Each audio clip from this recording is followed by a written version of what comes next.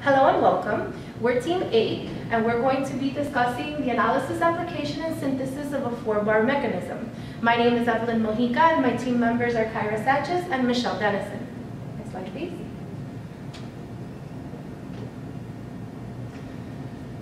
So to begin with, we're going to do the analysis of the 4-bar slider crank mechanism, which you can see on the right figure.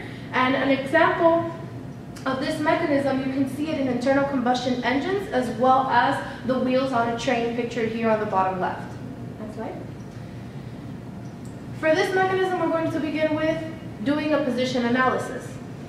These were, to the left, these were the given parameters. And the unknowns, which is what we will be solving for, are on the right, which is R1 and theta 3. The continuation of this position analysis is as follows.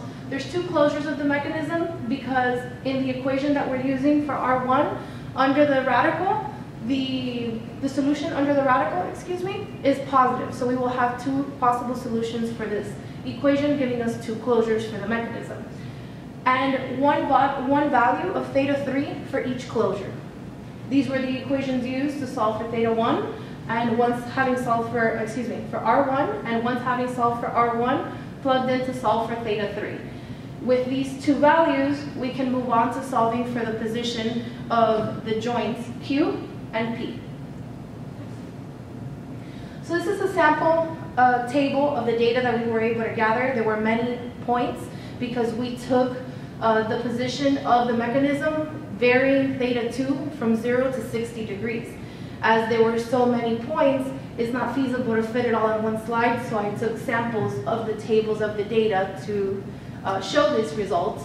So as, for example, in the first table, as theta 2 is varied from 51 to 60, you can see for the first closure, the values that were obtained for R1 and theta 3.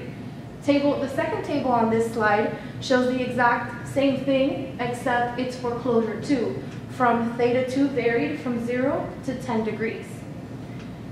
And in the end, we solved for the position of the joints Q and P, where, as it can be seen on this bottom table, the two positions for closure 1 and 2 for joint P in the I and J direction, and for joint Q in the I and J direction. Next, we solved for the position of point S on the coupler curve. For this, we used theta S is equal to 30 degrees, and we solved for the position X and Y by using the top two equations as pictured here, and our QS was equal to 25 inches. Again, this is a table depicting the sample data where it shows the position of the coupler link S in X and Y when theta 2 is varied from 0 to 10 degrees. Next, Ms. Dennison will come up to continue with the velocity acceleration analysis as well as the animation of our mechanism. The velocity and acceleration analysis was found by using the velocity and acceleration equations and plugging in the values previously found for theta 2 dot, theta 3 dot, and theta 2 double dot. Here are some data points for the joint velocity for theta 2 from theta equals 0 to 10 degrees, and also the joint acceleration for theta 2 from 0 to 10 degrees. The sampled data is for points P and Q. Here you can see they're depicted. This data is on a graph for RQ and RP in the I and J direction. And here are the acceleration graphs in the I and J direction. Again, RQ is in blue and RP is in orange. And here's a simulation of this data. As you can see, when link 2 rotates, the slider moves. This causes the wheel to spin like a locomotive. And now Kaira is going to talk about the synthesis.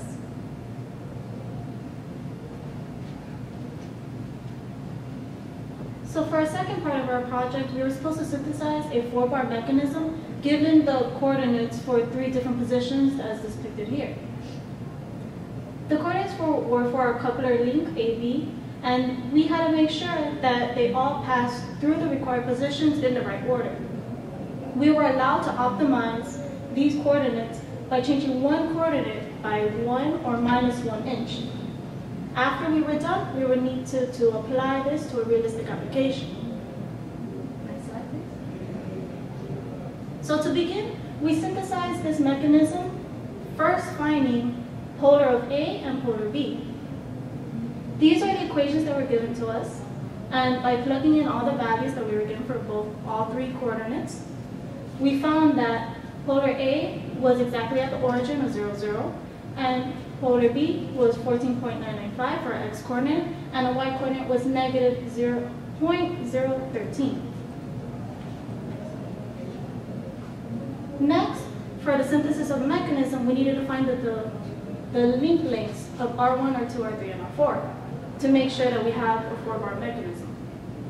To find that, we used these equations and plugged in again all the coordinates given to us by the positions, and we found that our R1, R2 were 14.98 and 19.99 respectively.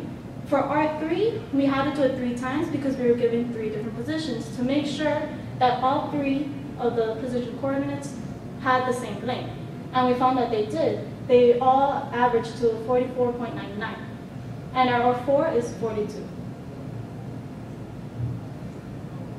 For lastly, we needed to use Grashoff's rule to make sure what type of mechanism we had. And we found that using S plus L, which is the shortest link plus the longest link, is less than the 2 intermediate link sum. We found that we had a type 1 mechanism. And since the shortest link is at the bottom, that means that we have a double crank mechanism. So first we had to model this to make sure that this matched all 3 positions. And using position 1, we found that we had a crooked or a twisted mechanism as shown here. This mechanism did not follow all the other positions as depicted here for position 2 and for position 3. That twisted mechanism would not create these 2 other positions. So we had an issue. So once we were looking at all the numbers, we try to, assume what the next number would be or what needed to be to make this correct. So we assumed that for B1, the y coordinate was actually negative 34 instead of the positive 34 that we were given in the beginning. To prove this, we used the position analysis. So for our models of position 1, 2, and 3, we were able to get the theoretical theta 1, theta 2, theta 3, and theta 4.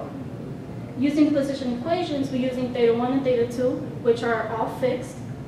We were able to find and generate theta 3 and theta 4. So the question is, does our theoretical angles match our experimental angles? These are our position analysis equations that we used. We plugged in our values and found several.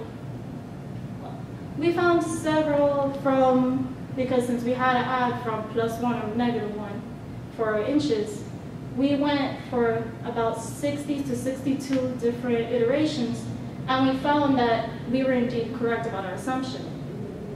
As seen here, for position 1 with theta 2 equal to 0, we found that our angles given by the y coordinate 34 and the new y coordinate negative 34 had errors that were less than 1%. Actually, our new assumption, which is the new coordinate, had even less of an error, which was exactly what we wanted. This is depicted in position 2 as well, and position 3 as well. All these percentages were less than error than the beginning that we started with.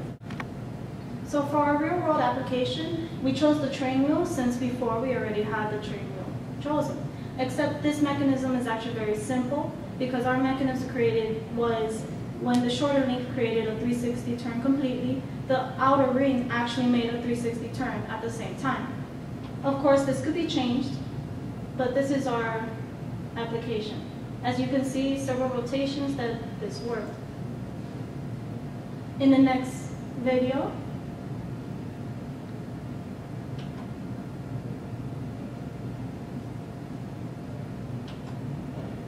you can see that this mechanism goes through all positions, position 1, position 2, and position 3 in order. Thank you so much for your time.